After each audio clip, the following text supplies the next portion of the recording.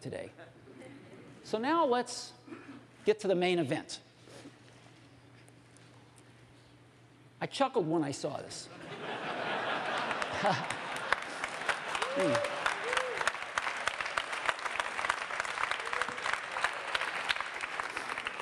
But before we get to that, I want to go back to 1991, when Apple announced and shipped its first PowerBooks.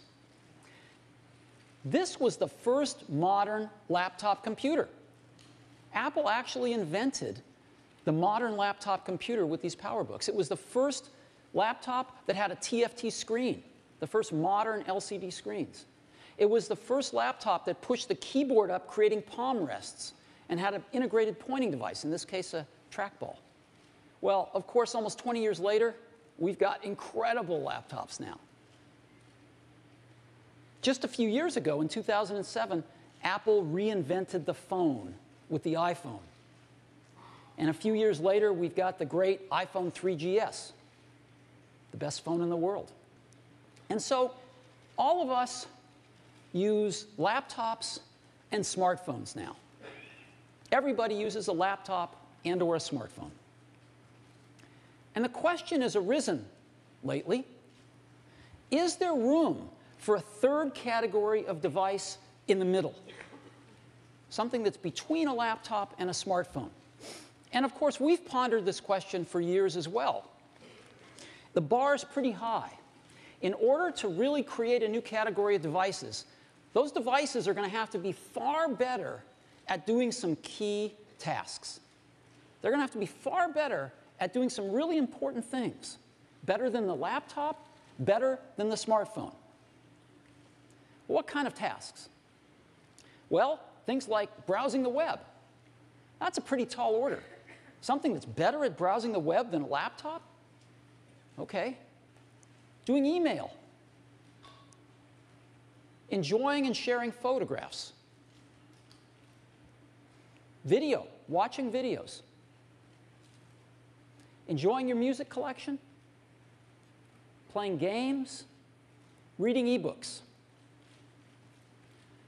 If there's going to be a third category of device, it's going to have to be better at these kinds of tasks than a laptop or a smartphone. Otherwise, it has no reason for being. Now, some people have thought that that's a netbook. The problem is, netbooks aren't better at anything. They're slow, they have low-quality displays, and they run clunky old PC software. So they're not better than a laptop at anything, they're just cheaper. They're just cheap laptops. And we don't think that they're a third category device. But we think we've got something that is. And we'd like to show it to you today for the first time. And we call it the iPad. So,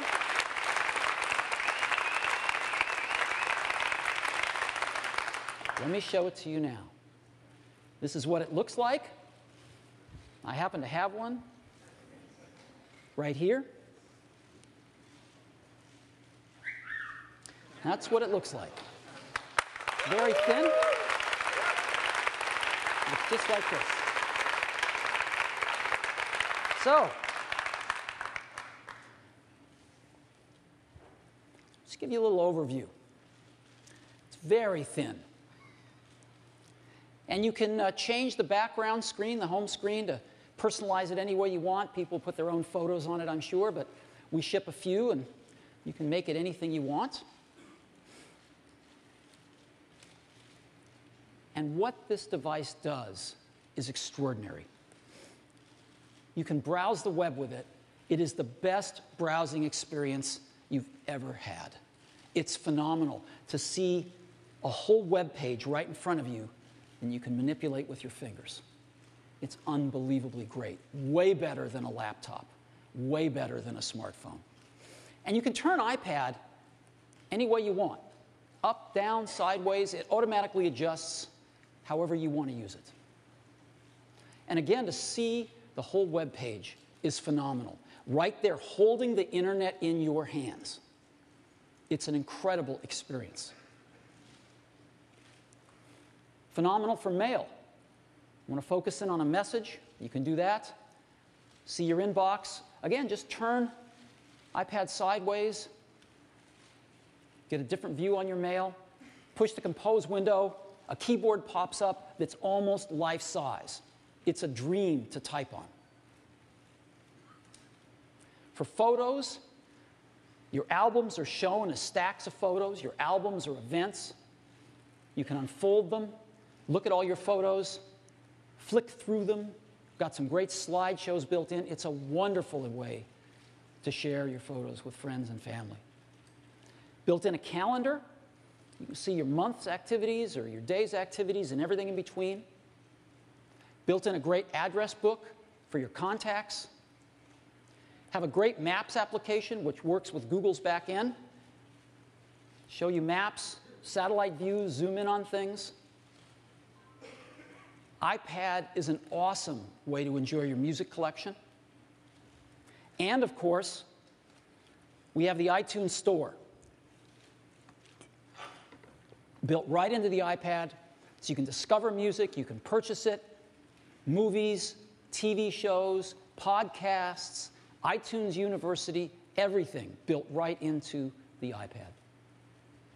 YouTube. You can watch YouTube on it, including YouTube in high def now. They've got a lot of high def video.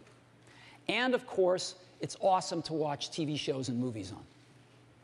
So that gives you a little overview of what the iPad can do. But it's nothing like seeing it. So I'd love to show it to you now. Let's take a look at it.